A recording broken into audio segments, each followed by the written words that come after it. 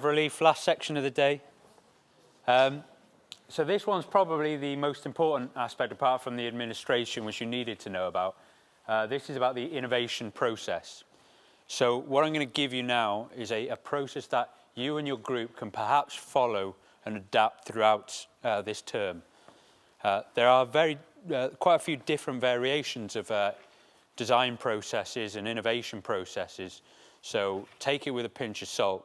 But sometimes it's very good to plan your milestones, communicate with your group which stages you're in at the moment or which stages you're working on and what your goals you're working towards. Just some research that I've done in this area. I've done some quite substantial work in the development of design processes.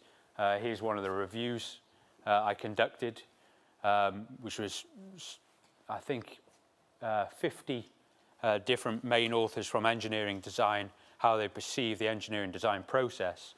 And it turns out that they pretty much all cover the same stages. So there's a hell of a lot of agreement between the different authors and how they perceive the design process. So really what we can take is the tops, this top process here, by Powell and Bites as a general template. So one of the conclusions we drew was basically process models like arseholes. They've all got one, but they don't want to see each other's. But there are some genuine innovations, the term used loosely there, in the development of engineering design process models, and one of them was the introduction of the stage gate by Cooper. And this is much more of a management process, where it's saying you should have a stage and it should be followed by a gate. And the gate should have very rigorous decision-making policies in it. So at each gate, you need to get rid of a number of concepts and you need to decide on a direction. And it might be to kill the project completely, but once you decide on that direction, you should have a very, very good reason to having to pass back through the gate for another iteration. In other words, once you go through that gate and make a decision, you carry on with it. So here's some of the typical stages you'll have. Initial screen, the ideation, which is where you guys are at now. You're producing your 3 business ideas. You'll get together next Friday and you'll have a gate meeting where you'll have some reason to reject some of them and push ahead with others. And maybe you'll spend the first week or 2 pushing ahead a couple of business ideas and taking them to their logical conclusion. Does one of them open up better opportunities than another? You have a preliminary investigation, a second gate, and so on, and you can follow the development. There's other models. This is the Scrum model. It's an agile product development model, which is becoming very popular amongst management consultants. It's mainly used in the software development industry. Again, the rugby metaphor, it's not the reason I chose it this time. But the Scrum model is essentially saying you specify particular requirements that you're going to focus on. And you hope to give actual rewards very early on. So you don't look at the whole picture, you focus on giving quick and early rewards and then iterating through the requirements. So you're always getting rewards throughout the process, rather than spending a long time with nothing, hoping for a complete holistic solution, and then realizing halfway through the requirements have changed, you need to change your overall holistic solution. That's where the agile model comes in. But the one we're going to use is the double diamond model, or sorry, you're welcome to use whichever process you like. But the one I'm going to propose to you is this double diamond process, proposed by the Design Council. And this was basically created on a descriptive study of lots of different companies. One was Lego, funnily enough, on how they do their product development. And based on all this data, they created this double diamond process. And it essentially works in, you have your problem at the beginning, you then diverge, and each one of these is supposed to represent ideas.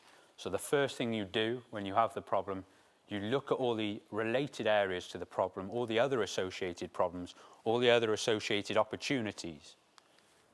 And that's in the discover phase. Then you hit the define phase, where you decide, okay, now we've got to make sense of all this. We've got to get rid of some of them, we've got to combine some of them, and we've got to focus on a particular problem area. And out of that comes your problem definition, or your mission statement. You then go into a develop phase, where you now have a specific mission that you're looking for. You start developing your technology or your solution to do it, and the different ways or the different types of solutions that can fulfill that problem. Then you get to this stage and you have to converge again and say, okay, which ones of these solutions are viable? Which ones do we need to combine? And then you end up at your final solution. So essentially, the process I'm proposing is you have a divergent phase, a convergent, a divergent, and a convergent. You can take it a little bit further. You might realize that you need to do another diamond onto the end of it. And Stuart Pugh proposes something similar, which is this controlled convergence process, which basically you spend the whole way through just slowly diverging and then converging a little bit more each time. But we're going to start off with going through this in each of its phases now. Where do we start in this process? So where you are right now, when you're thinking of business ideas, are you starting with a problem? Is it always a problem that the innovation process begins with?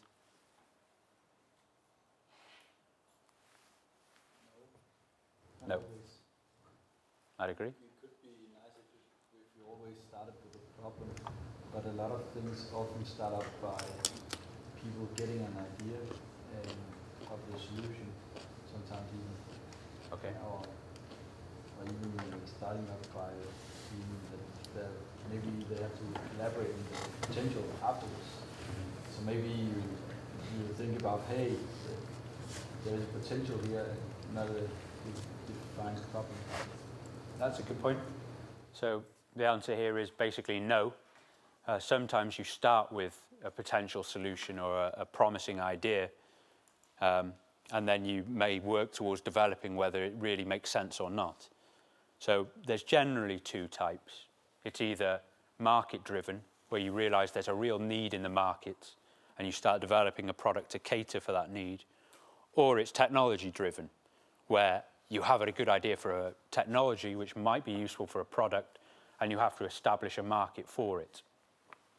So those, roughly speaking, are the two. Do you think there's a...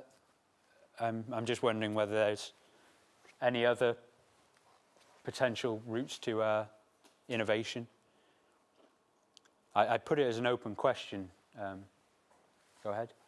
Yeah, I often tend to, when I am in certain environments and you have a critical state of mind, you tend to be critical about the products and the things that are around you, and therefore you will always see other issues regarding the problem, maybe optimizing, and that will not be even a radical innovation, but more radical. Okay, so I think maybe incremental. also there's an important note to make to differentiate between, well, sometimes you see someone coming up with a process, for instance, that's much better than the existing process. So is that technology driven or is that market driven?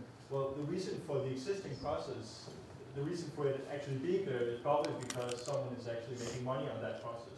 So that in itself would be a market-driven idea, not a technology-driven idea, because someone else is actually doing the market stuff for you in that sense. Yeah. So that's also like an in-between kind of thing, you might say.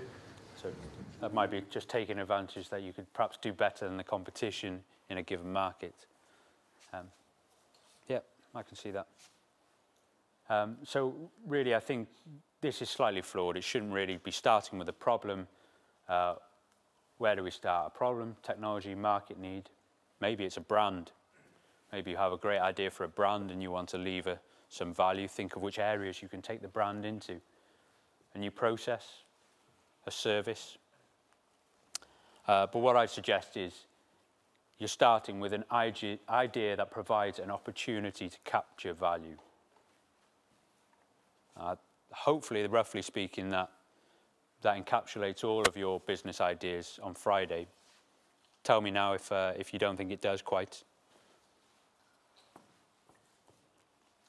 Okay, so it's basically an opportunity. You take that opportunity and you go through the discover phase, thinking up as many opportunities as possible, developing them and combining them. So I listed on the website, if you haven't seen it already, lots of sources of inspiration where you might find societal challenges. We also have DTU photonics patents listed there, where you can take those patents and exploit them and develop services on top of them. There's areas for funding. There's some great ideas from IDEO, but it's called Open IDEO, but there might be some copyright issues there. So just if you're going to take from there, make sure you look into it properly. But essentially, lots of sources of inspiration. It might just be your own creative thoughts or your own observations from society. And I think one more we could add there is that you've probably all recently done some kind of a project that you, and if you do a project at the DTU, there's probably a meaning to that. There's probably a reason you're doing that project. Maybe it's somewhere into a really sort of specific technological area, or it's something that's very market-minded. But regardless of whether it's one or the other, it probably has some application in a market somewhere down the road. So think about that as well. It might even be like, you know, how I optimize this silicon wafer for, you know, new types of microelectronic, electromechanical devices, whatever. Something as specific as that, right up to, you know, a new way of producing a soccer ball. So think about that as well. There's probably a reason for you doing those projects. So think about them again. That's a good point.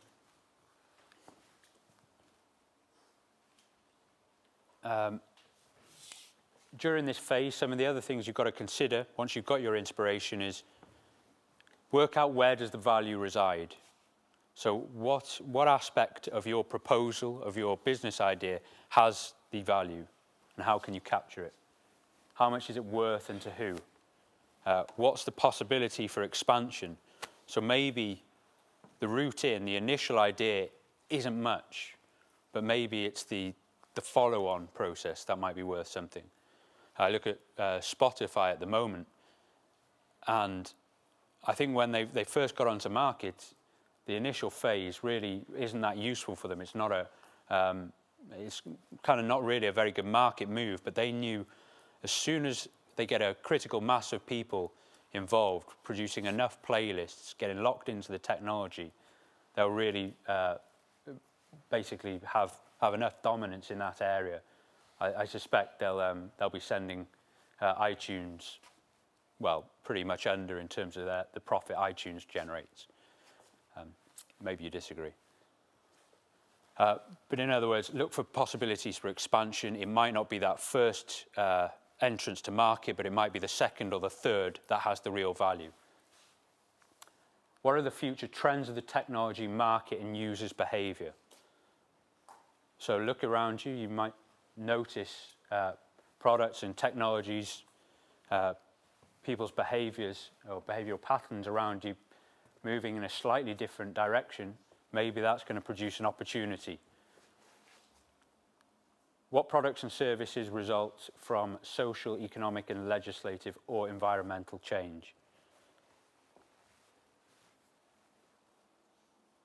And a couple of tools that you can use are Brainstorm. I guess you've already used that several times, and mind maps, very useful for this divergent phase, because instead of just brainstorming down one route and one area, you get to make sure you spread your ideas across a whole plethora of different business opportunities. So it may be that on your first meeting, you try to create a mind map based on all of your business ideas to begin with and see where they develop to. And then, of course, your goal will be to build on and perhaps combine opportunities. So here's an example of a mind map. This is for a mind map for the topic of time management. But the idea is when you send out these different branches, it encourages you to diverge along different solutions rather than converging along one solution. We then have the define phase, rejecting less valuable opportunities and refining the formulation of the promising ones. So this is a really great list. In terms of your defining what your problem you're solving or what your actual opportunity is, this is a great list for the product or service or technology you might be looking at. A whole list of questions help you define your problem. We've also, on the business side of things, got a quick and dirty approach to evaluate business opportunities in this phase. That's going to be presented by Jakob now. Which one was it? The second one, right? Yeah. Well, Thomas and I talked about what do you actually do when you get an idea. How do you handle that idea? How do you push forward? And the first point that's very important to make is that before you start talking to investors, before you start talking to your boss, before you start talking to, well, anyone else than your immediate surroundings. Yeah, Rob, sorry. Is your microphone on? Is that on? How about now? Is it working now?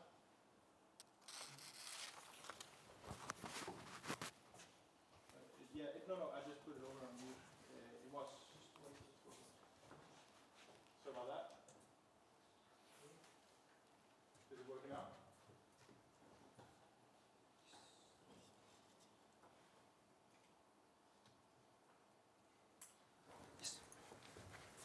Okay, so it's cool? Yeah. Great. Oh, okay, sorry about that. Well, before you start talking to anyone else, maybe you should, have a method for yourself to evaluate these ideas.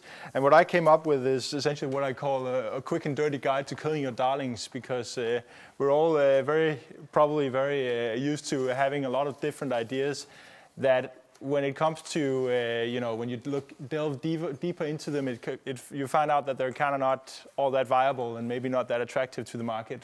So this is such an important step. This is something that you need to have in your mind at all times.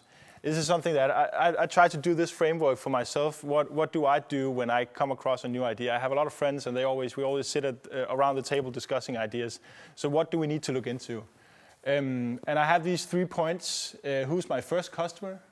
The number of customers, of course. The market size, is it attractive? And of course, again, I have to stress that I come from a venture point of view. I'm used to building companies, or at least the company I've been involved with is about making money and actually selling as much as possible. So that's primarily what this list is aimed at. And how do I get there? And actually, who do I need to get there? Well, the first one. Well, I'll start up with the perfect idea. And if any of you have an idea that complies to this, get out of here and just get going with it, because then you're in the wrong place. Then you'll be a much wealthier man than me or woman very soon. First of all, the idea is a need to have. The customer simply can't do without this idea. It's like air. They have to have something to breathe, so they have to buy your product. That would be good. There's a huge market. Obviously, that's interesting, because then we can sell a lot of products, a lot of services, and it's fully scalable. Going from Denmark, or going from Copenhagen to Denmark to the rest of the world is easy as anything. That would probably be something like a web app or something internet-based, if that's to be possible. It's a one-size-fits-all. So if I sell it to you, or if I sell it to you, I don't have to change the product. I don't have to customize it. It'll work in either case. It's free to produce. I can make this product and sell it, and the 100% of the value is what I earn. So that would be nice as well. There's no risk in execution. There's a clear road going to success. No obstacles on the way. I just need to get started. And by the way, it's ready tomorrow, because the technology is already there and I have it here in my hand. It's a lot better and a lot cheaper than the existing solutions, and it's impossible to replicate. So I see a lot of you're all still sitting here, so I suppose that none of you have this idea. So, but let's get into sort of the more realistic dimension of it. Well, first of all, this whole thing about who's going to buy my product, of course, that's important. Whenever you design something, whenever you do something, you have to be conscious of what am I actually trying to realize here? Is it a social end? Is it a financial end? Is this something that's supposed to make me money, my company money, or some other stakeholder money? And in doing so, you have to figure out who's actually going to pay the money. That would be the customer, or maybe another company that could also be the customer. And when you've found this customer, you need to figure out, so is it only one type of customer, or are there several different types of customers? For instance, am I selling to students in Denmark? And am I selling to students in general in Denmark? Students in general in the world? Or is it only students at the technical university? Or is it only students at CBS? Things like that you have to be aware of, because the students at DTU don't necessarily buy for the same reasons as the students at CBS. So you have to figure things like that out. And the reason for that is, well, it's not the next point, but it's the next one down again. The reason for that is for you to make the perfect product to a certain customer, to a certain segment that is within the market, you have to make it absolutely adapted to the needs of this customer. It would be very nice if it would be very good if this product was a need-to-have product, meaning it's like air and it's not like scented air or whatever, something that would be nice to have, cold air. So essentially what I'm saying here is that you need to find out who is my customer. Can I sort of find a specific customer that would be the perfect beginning, the starting point, and can I manufacture and can I formulate my product in a way that it addresses all the needs of this particular customer. This is hugely important. Don't worry about it. You'll have a lot of time to get to the other customers. The investors will be looking at, does this person, does this group understand what their customers want? Does it understand that the customer is not necessarily one stereotypical person, but it's actually a huge heterogeneous market of different types of customers, different segments. Things like that are very important. And this leads to, there's been said a few things along the way, a few economical, financial terms. I heard cash flow mentioned at one point, and business model. I'm not even sure that any of you know what a business model is at this point. And we'll definitely get to that, so don't worry about it. But I'll take this, use this occasion to introduce another one that's very important if you're at least from CBS or places like that, the value proposition. What value are you proposing to your customer? And this is something that you have to be so clear on. I have to be able to ask any of you when we've gotten to, let's say, week 5 or 6 of this course, I have to be able to point any of you on the shoulder and say, what's your value proposition? And you would have instantly, you would be able to come up with 3 or 4 sentences that perfectly describe your product and how it solves the problems of your customer, at least your first customer. So be aware of that. That's another general term that's used. So how many customers do we have? This is kind of hard to figure out. For instance, I do a wind turbine that's supposed to stand on industrial buildings. Not a lot of people doing that these days. So I kind of had to figure out how do I figure out how many buildings are there and how many interested customers are there. And you don't have the numbers from the get-go, so you have to consult with, well, statistics, things like that. And you have to see, okay, does anyone else sell to that same segment I'm looking at? Does anyone else provide, maybe ventilators or whatever for these buildings? And by looking into their sales numbers, things like that, I could start getting a view of how many turbines can I actually sell into these segments. And also, of course, it's very important there to think about the segments, because one thing is to find a segment that's easily addressed. The other thing, of course, is finding a segment that actually has some potential to it, so you can actually fortunately, there are a lot of students at the DTU, so that would be a good segment for me if I could get something that would be interesting to all the students at the DTU. So that would be a good starting point. And then going to CBS, I don't know how many students they have, but it's a pretty big place as well. So I hope you see my point there. And of course, the last thing is how do I get there?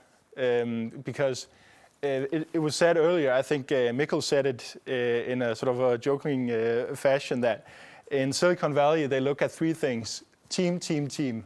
I think it was in 2010, I sat down at a dinner with an investor from Silicon Valley, and he told me that he just invested in this really interesting company. And I said, wow, that sounds so good. What was it?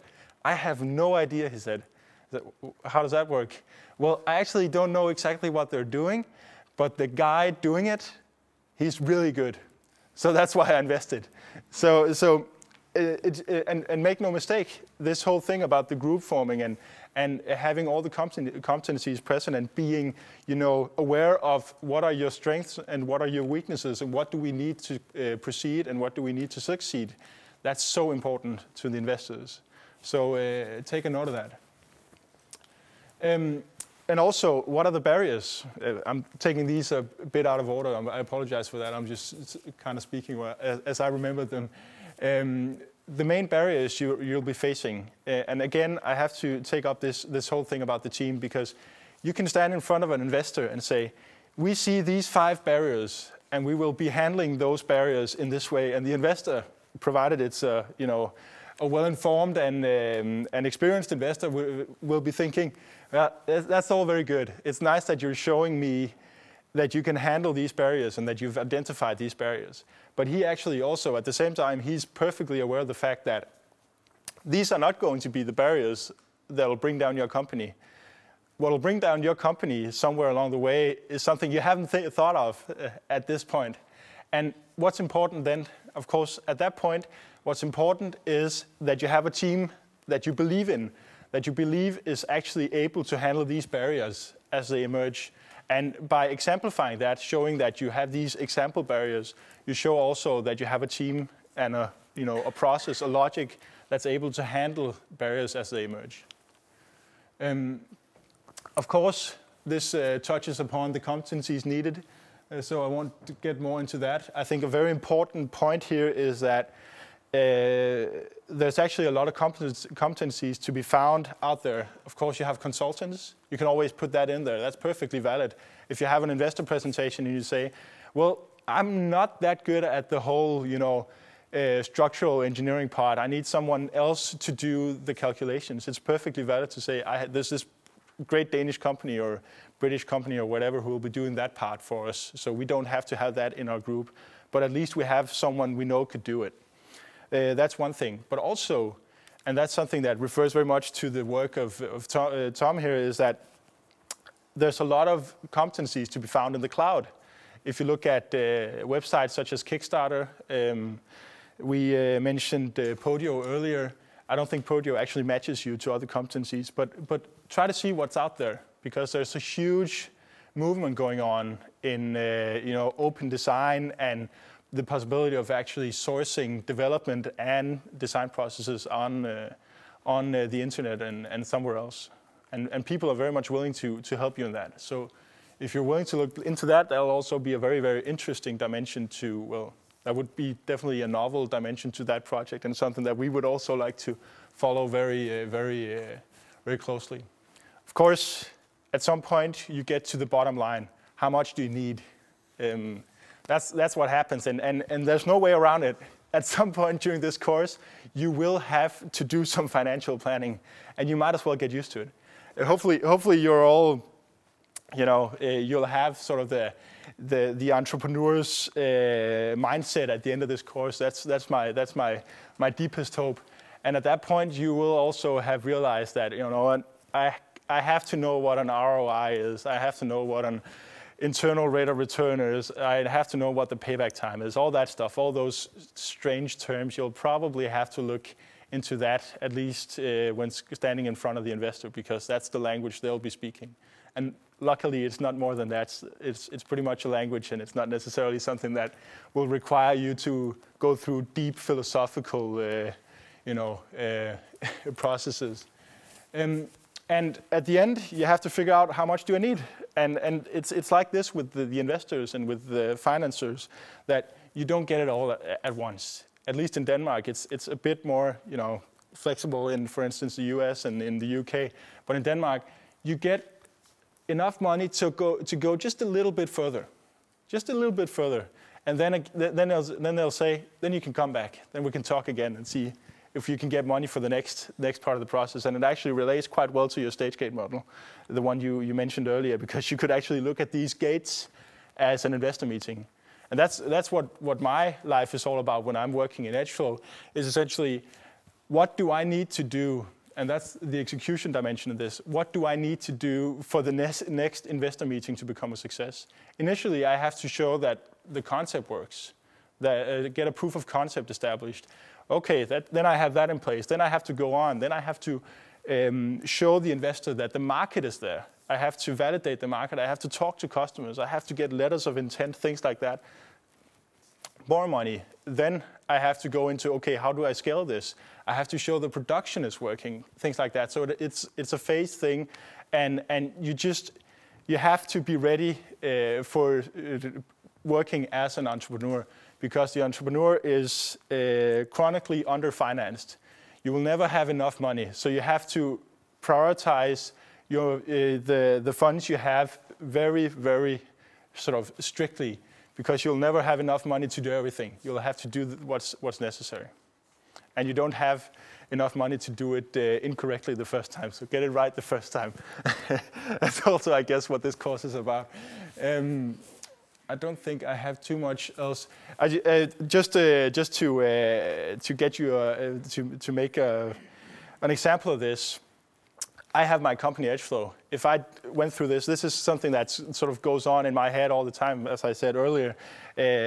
I'm not sure I would have proceeded with my company if I had that mindset at that point, because it's a pretty complex thing I'm venturing into. Fortunately, I did it anyway, so I'm glad of that. So you don't have to meet all the requirements, but you'll never find the perfect idea. Just also, if you really believe in an idea, that's actually something that also comes across to the investor, because they know that you'll be doing everything in your power to realize that idea. And that's a very important dimension as well, because that means then push comes to shove, you'll be there and you'll do what's necessary. So. Cheers, Jakob. Cheers.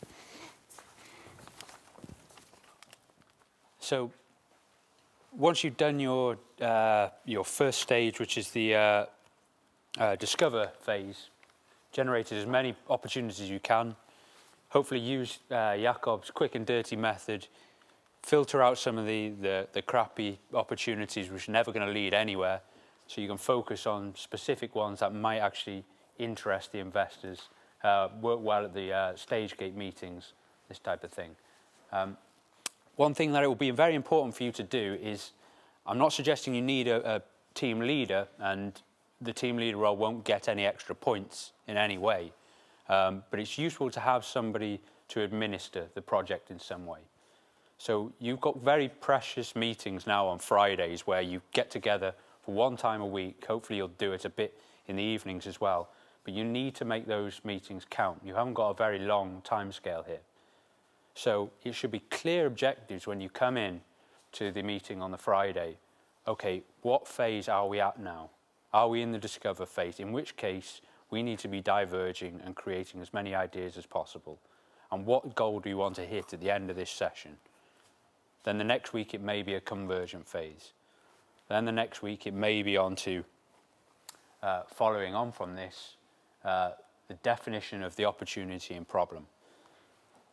So I would suggest you need to be able to define your problem in one sentence, in 3 sentences, in a page, in an entire report. That's how it works. When I produced my thesis for my PhD, that was the same thing.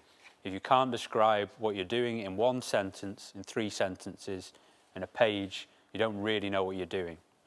So just as a general rule of thumb, that's a good one to abide by. There's some other useful tricks in terms of dealing with narrowing down what problem you're dealing with. Use a verb and a noun combination. It basically breaks the problem down into the simplest form, or the business proposition anyway. And the whole process should lead you to a project mission statement. So once you've come up with all your business opportunities, you've filtered out the ones you're not interested in, you should be able to produce a mission statement for what your company is going to deliver. And I think this is something quite similar to the value proposition. So just as a quick example, here's some example problem definitions. The first one, secondary school students have a hard time understanding the concept of centripetal force. So would we say that is a good definition? One of the problems is suggested here, where is the spotlight? So it's pointing at the wrong thing. It's saying that the students have a hard time understanding it rather than the material is not understandable enough. So maybe it would be statement 2, to design a mini merry-go-round that the students will experience centripetal force. But in this particular instance, what you've done is narrowed your solution space down. So when you go on to the next phase and you want to come up with lots of concepts, you'll be narrowing it down to things which emulate a merry-go-round. So when you define your problem, it should get to the heart of it, but not imply a solution if possible. So here's what we'd suggest would be a good example of a problem definition for this area. Teachers need an inexpensive device, present and available, to use in the classroom to enable students to experience and experiment with rotational motion and the forces involved. It's a bit of a mouthful, maybe it can be condensed a little bit more, but I think you get the picture. It gets to the heart of the problem and it doesn't narrow down the solution space. I think we're running short on time here, and I'll just skip over the rest. There's some exercises there to help you think about problem definition, and you should be able to use this presentation in your groups to go through the process during the course. You'll then have a development phase. Once you've got your problem definition, how many solutions can we propose? Lots of thinking approaches for developing solution ideas. You'll have a whole lecture on it coming up later on.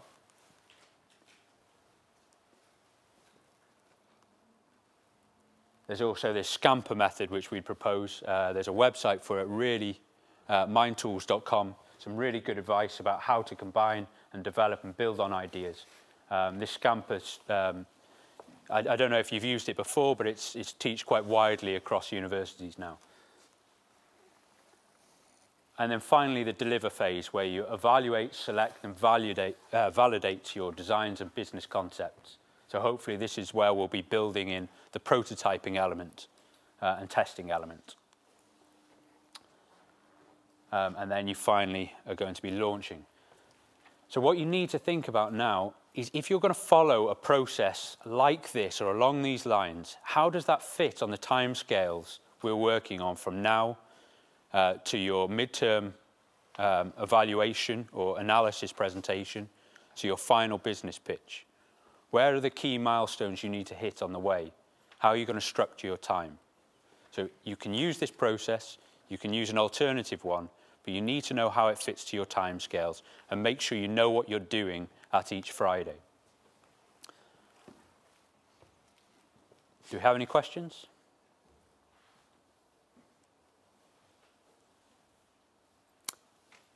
Okay, just a couple of quick requests for you by Friday. Most of you haven't registered your 3 business ideas yet. I suspect it might be a late night in the pub on Thursday trying to come up with them. But some of you have come up with some really good ones. I've been having a look through so far. I'm really quite impressed. But it's very important. I'm taking the register of these business ideas. So if you haven't come up with it, I'll know that you're not pulling your weight in your team. They don't have to be earth-shattering. There might be elements in your idea that are really useful and that are taken forward. But make sure you submit 3 business ideas that you can work on with your group on Friday. Also, I advise you fill in your Belbin test to ease your discussion with your group on Friday. And apart from that, do you have anything to add? Well, that's the other one. We may have to make sure that everyone has filled out the group forming. Of course, yeah. As well. So I'd say when I looked last night, 80% of people had filled out the competencies questionnaire. If you're one of the 20%, just make sure you fill it in ASAP, please, so I can form the groups. Apart from that, I'll meet you in room 303A, building 303A, room 44 at 1 o'clock. We'll have a small introductory, a small introduction, then we'll move to 302 where we'll do the group work. Thanks very much.